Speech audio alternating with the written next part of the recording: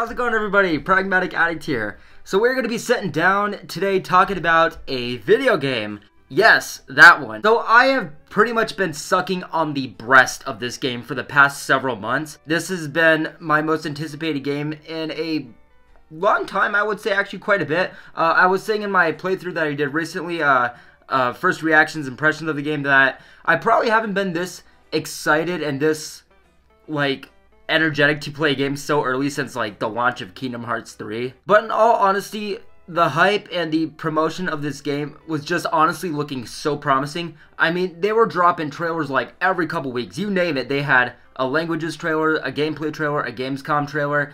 They had a boss fight trailer, they had a launch trailer. Now, important things to note, this is serving as a spiritual successor to Battle for Bikini Bottom, which is the best SpongeBob game ever made. It is the fan favorite, it is got a cult following, it obviously, yes, got a remastered, rehydrated. So it is fair to say that this game had some pretty big shoes to fill. And like Battle for Bikini Bottom, you can see that this game was going to expand on that. There was tons of references in the trailers, even the announcement trailer for this game. Probably we will never get a SpongeBob video game trailer as hype as that.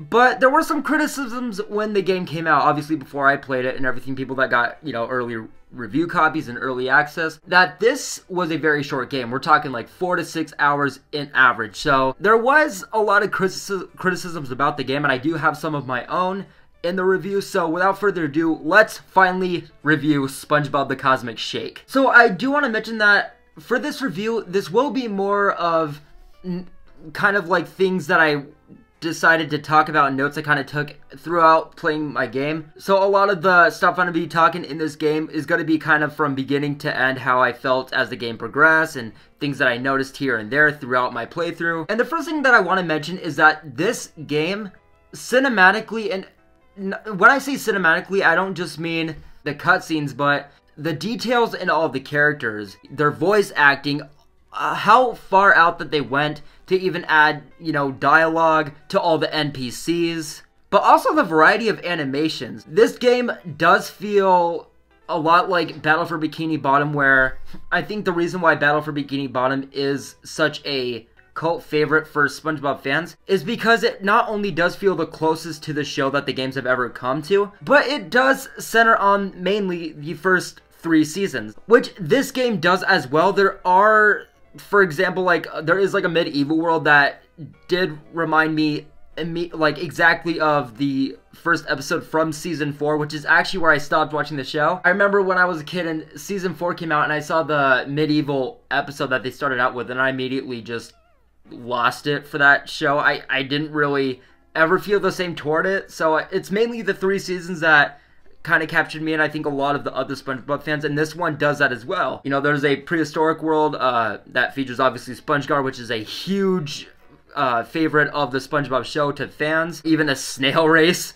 that I was just so surprised that was even included in this game. Again, just tons of Easter eggs and worlds that are very fun and very original and very exciting to explore, and just as a SpongeBob video game aspect for fans to actually finally have that chance to play. For example, Glove World. This has been a world in all the past SpongeBob games that I've always thought, like, when are we gonna get this world? I remember in games like Revenge of the Flying Dutchman and obviously SpongeBob Battle for Bikini Bottom, there were amusement parks worlds, but as far as actually exploring Glove World, I'm just like, why hasn't that been in a SpongeBob video game yet? And finally it has, and I do think that world, for example, delivered pretty well. So just as a SpongeBob fan game, much like Battle for Bikini Bottom, this one does deliver in a lot of ways. Also, expanding more on the attention to detail, for example, there are NPCs in this game which we have not really had to this extent, where it really does feel like,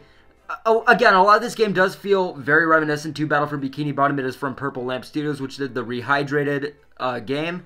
Again, it is also serving as a spiritual successor, but it feels like that game, but the next step up in a lot of ways. Again, not just the amount of dialogue that they put in each character and all the NPCs, but this also does actually feature all of the voice talents for each specific character that Battle for Bikini Bottom did not actually get the chance to do. Also, talking more about the worlds, this was another big criticism about the game, is that there are only a few worlds and they are very short. Again, this is probably the shortest SpongeBob game we have gotten yet, but these worlds, I would say that they are more original than Battle for Bikini Bottom, but they are as exciting as Battle for Bikini Bottom's worlds. For example, Battle for Bikini Bottom, we got the fucking Sleepy Time world. Obviously, we got like the Kelp Forest, we got Rock Bottom, which also does make an appearance in this game, which is much better than the Rock Bottom from Bikini Bottom. I'll say this, the Rock Bottom world from Bikini Bottom I think is more expansive and more memorable, but the way that they went with this one was very surprising and very exciting, and I did enjoy it in that way. But one thing I want to talk about these worlds in comparison to Battle for Bikini Bottoms is that while Battle for Bikini Bottoms was much larger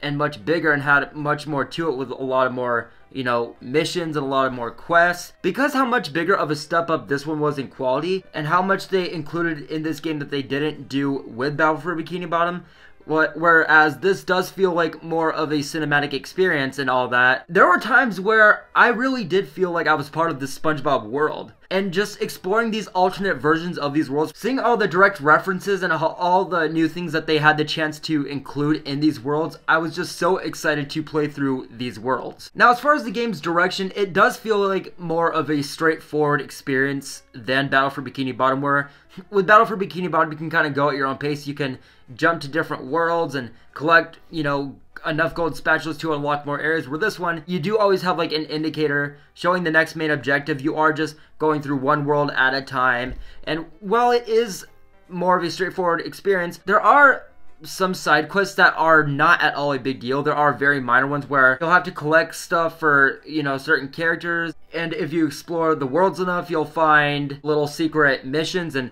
secret parts of the worlds that could lead to trophies or just, you know, little secret parts of the levels. Also, playing this game as a completionist and as an actual game explorer, there are a lot of skins that you can collect, which I was very excited about. For example, when you pre-order this game, which I did, which it only was $40, so that's something I want to actually touch up upon about how short the game was and everything. I wasn't really mindful of that, like, or too critical about that at first, because I'm like, well, it was only $40, and they did include a lot of lovable skins, and just there are a lot of skins in general throughout this game that you can collect, a lot of costumes and everything that are direct references to some of the bigger classic episodes. Just gotta say, I never really got tired of collecting those, actually going on the hunt to try and gather as many of those as I could, and always seeing what the next ones that I was gonna get was always a fun surprise. Now, this is something I definitely want to talk about a lot, is that, again, while this is a very short game, like on average maybe 4 hours or so, there are only a few worlds, and